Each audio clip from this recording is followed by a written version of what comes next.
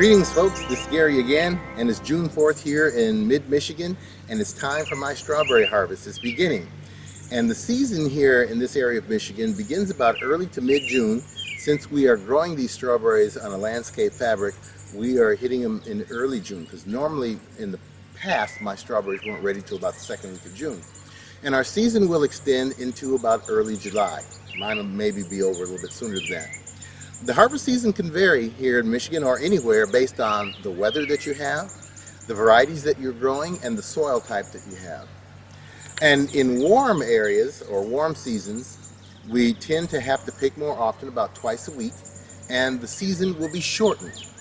When it's cooler in the spring when the berries are ready, which let's say it got down to the 50s or 60s, you're only going to harvest about every 3 days, and the season will be lengthened a little bit. Now, if you want the best flavor on your strawberries, you want to be sure that they're fully red, and once they turn fully red, leave them on the plants for about 2 more days for the best flavor development. You do not want to pick any berries that have white tips or white caps or up around the top of the berry. Those are not quite ready yet. The best time to pick your berries is early in the morning before the sun gets up too high and heats up the berries. We call that field heat. And berries will not last as long unless they're cooled very quickly. Now, the other thing you want to do is when you're going into your patch, it should be dry. And sometimes in the morning we have dew and the patch may be wet, and as you go down through there you can spread disease. So pick as early as you can, but wait until the patch is dry so that you decrease chances of spreading disease. Also, when you pick the berries, a lot of people just grab with their fingers and pull. And as you're squeezing, you're going to bruise the berries. So what I like to do is I take my fingers and I cup the berry in my finger here, and then I use my fingernails to pinch it off of the branch. And then I lay it into a shallow container, and what I mean by shallow is 2 to 3 inches, because deep containers will tend to bruise the berries on the bottom, thus decreasing how long you'll be able to keep those berries. And after you finish your harvest, you should go back through and remove any diseased or damaged berries, because those are the ones that are going to become worse and spread disease.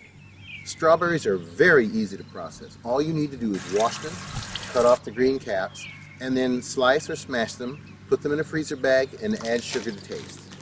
And you're in good business. Now, some people like sweeter berries than others, but the sugar does improve the texture of the berries when they are thawed out.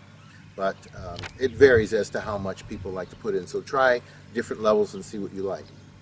Also, if you want to freeze the berries whole, of course, wash and take the caps off, and then put them on a cookie sheet and put them in the freezer.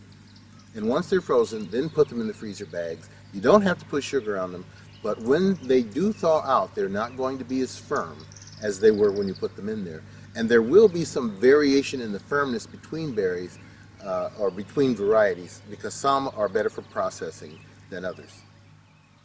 Also, while I was out here, I checked my spotted wing Drosophila trap or fruit fly trap, and I found nothing.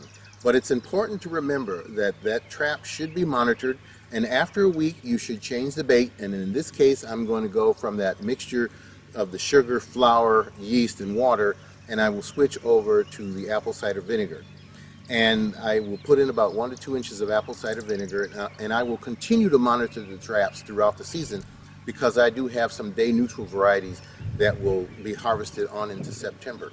And as the season goes on, the fruit fly levels will get much higher. Now, that means you're going to have to continue spraying, so don't forget to spray. And we're talking about every 3 to 5 days in order to keep these guys under control. I do have another video on spotted wing Drosophila that you can watch to get some more details. Check that out if you have the opportunity. And don't forget to water in order to maintain the size of the berries. As the summer gets warmer and we get a little less rain, depending on where you are in the country, the berry size will go down. You can maintain the berry size somewhat by continuing to water them, because about 93–95% of the berry is water. Well, now it's time for me to enjoy the fruits of my labor, and I hope you enjoyed this video, and I hope you have a very nice day. Oh, that was really bad, wasn't it? Okay. That was a joke for the day, so see y'all later. Well, here's the fun part of growing strawberries. Some strawberry shortcake.